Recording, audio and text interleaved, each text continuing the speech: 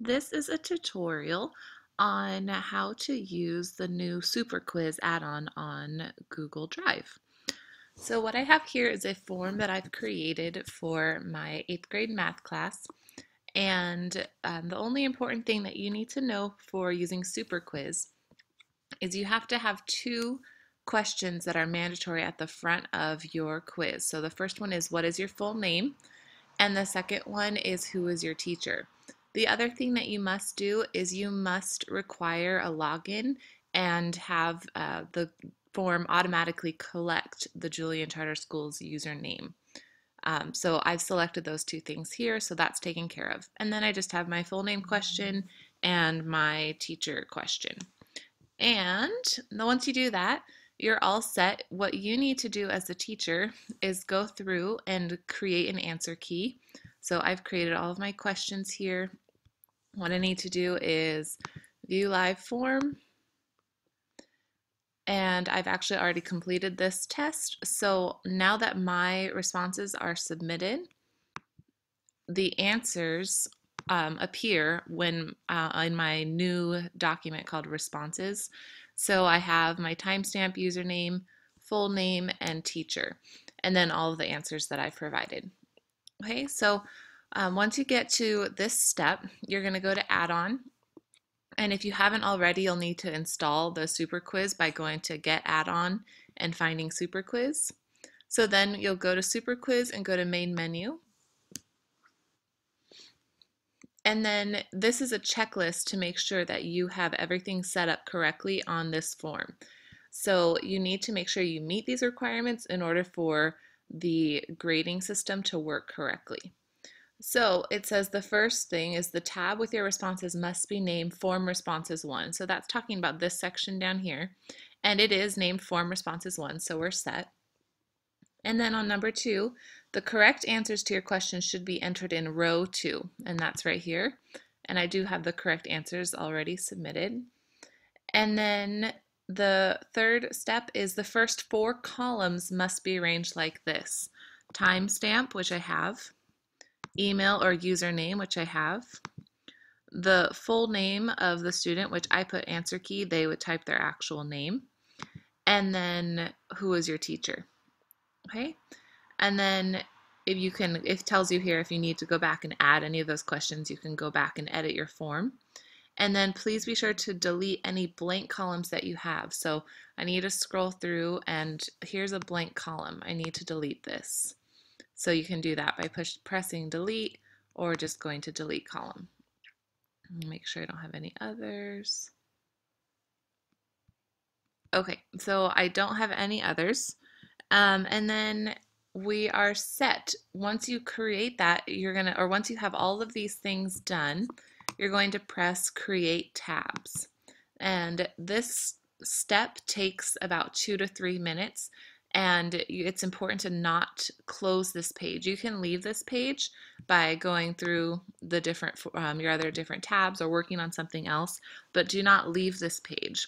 What it's doing is adding a bunch of really important resourceful tabs for you down at the bottom, and it's just automatically doing it on its own. I'm going to wait a minute for the first one to pop up, and then after that I'll pause the video while the rest of them load.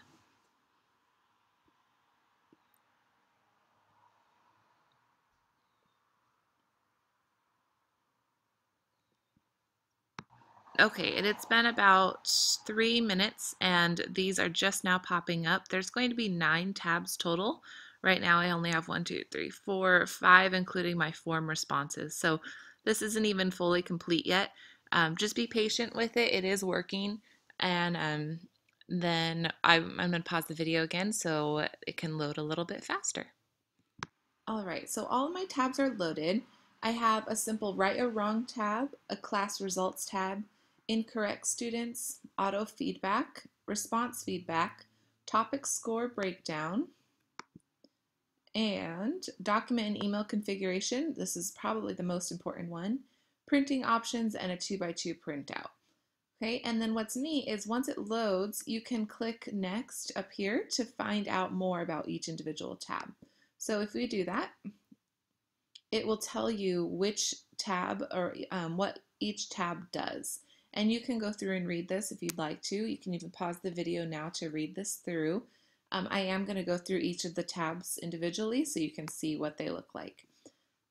So before I do that, let me just show you, you probably already know, but after you create your form, you would go to Send Form, and you would email or maybe make a tiny URL or a bit.ly to send this form out to your students. I'm going to do that now.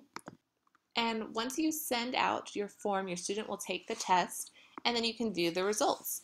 Now, I sent this to Jackie Sermon, the coordinator at the Middle School Academy in Marietta, and these are the results that she gave me. And typically, this is what you would find anytime that you used Google Forms, and you could see all of the questions that were originally posed to the student, and then their answers. What is awesome about the Super Quiz add-on is all of these tabs, and this is kind of when we go into this. So these are her responses. It doesn't show me right now if they are correct or incorrect. It just shows me her responses. Okay, and that's why this is Form Responses 1. But if I click on this tab, Right or Wrong, it tells me, it kind of color codes the information. So blue is correct, and the zeros are incorrect. And as far as I know, I have not been able to find a way to change the color coding. But for right now, blue is correct, and these blank ones are incorrect. All right, so it looks like she did okay. And I purposefully asked her to get some wrong so I can show you guys. But what we are looking for is majority blue. And then in these tabs, don't change any of this in the formula bar. Just leave it as is. They already have this all set up for you. So just to clarify, I have not done anything to the documents other than install the Super Quiz add-on. So then ultimately, I should have a lot of students' scores here. But for right now, I can view my class results tab, and it shows me a breakdown of percentages of who got these questions right or wrong in this section. So let me make this so you can see. So in this question, which answer below makes the equation true? 100% of my students got that correct. In this one, what is the solution to the equation? 0% of my students got them correct. So I need to review these two questions, actually these three questions, with the entire class because it's showing that the entire class has a need in that area. Okay, and then to break it down even further, this is really helpful if you do groups.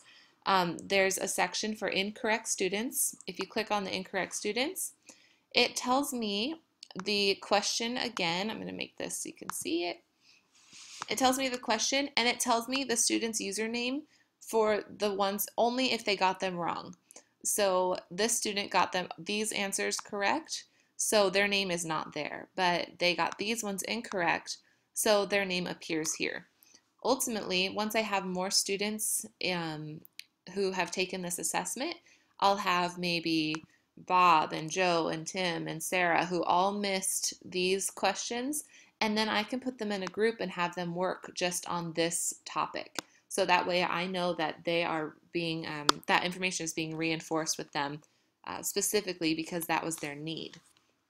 Okay, and then the next one is the one that requires the most work from you, but it's also the most rewarding part. It is the auto feedback configuration. And the chart, when you get it, looks something like this. It's all color-coded already for you. And it tells you the codes for each of the colors at the top. The key is to not change anything in yellow. Don't change the words, don't change the font, don't change anything in yellow. And then the pink you can change, green you can change, blue you can change. The yellow is the only one you cannot change. All right, and then red is optional. So let's go ahead and go through this. For this one, they're wanting the topic of the questions that were on my test. So if I go back to my Google form, I made section headers right here, and this one I called possible solutions. And there are 1, 2, 3, 4, 5 questions in my possible solutions category. So what I do on my responses is I typed in possible solutions for my topic, And then I typed in that there were 5 possible questions in that category. And then in my next category, I have solving system of equations. And right here, I typed that out, solving system of equations. And there were 6 questions in that category, so I have 6. Oops, sorry. And then at the end of this assessment, I did 2 review questions from a previous chapter. And I titled it review questions, and I put 2 questions in there. So review and 2 questions. All right, and then what you do after you enter your categories and your number of questions is go on over to the right and you have topic 1, and topic 1 correlates with the topic 1 here.